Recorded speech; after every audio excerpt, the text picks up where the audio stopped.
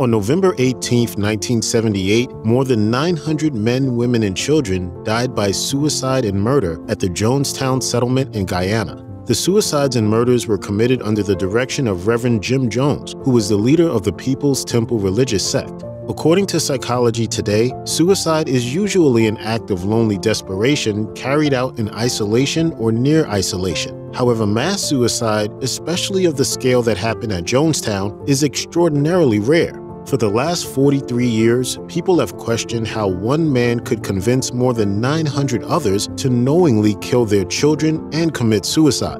In addition to determining how and why the Jonestown Massacre happened, psychologists want to make sure it never happens again. As reported by the Washington Post, Jim Jones opened his first church in 1953 at the age of 22. Although he was not yet formally ordained, he gained respect and a following for his dedication to racial equality and human rights. In the early 1960s, Jones was ordained as a Disciples of Christ minister and continued to build his following at the People's Temple Full Gospel Church. However, by 1965, he became obsessed with concerns about a nuclear war. He eventually convinced his congregation to move with him to California, where he believed they would all be safe if a nuclear war occurred. By the late 1970s, history reports some sources estimated Reverend Jim Jones had up to 20,000 followers. In 1974, Reverend Jim Jones signed a lease for 27,000 acres of land in Guyana, but continued to lead his church in California. However, he sent a group of his followers to Guyana to prepare the land for farming and to establish a compound. In 1977, Jim Jones and more than 1,000 of his followers moved to Guyana to live in the newly established Jonestown settlement. A little more than 1 year later, more than 900 of those followers were dead. History reports the Jonestown Massacre was prompted by Congressman Leo Ryan visiting the compound. Amid reports of ongoing abuse, the congressman traveled to the compound to check the welfare of its residents. During the visit, several members asked the congressman to help them leave.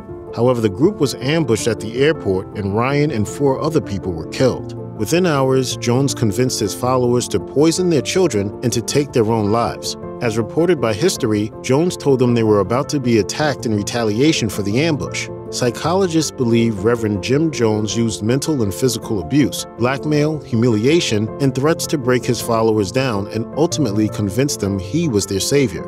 Those who weren't convinced were simply too frightened to leave. As reported by Psychology Today, Jones routinely forced his followers to sign blank power of attorney forms and false confessions to crimes, including child molestation, to prove their loyalty to him and the church. As reported by Psychology Today, Jones also used degradation and humiliation to exert control over his followers. Although couples were prohibited from having sex with each other, they were forced to have sex with Jones or other members while their spouses were made to watch. He also humiliated his followers by making them strip naked and criticizing their bodies in front of others. Psychology Today also reports Reverend Jones used abuse and humiliation to weaken his followers' willpower.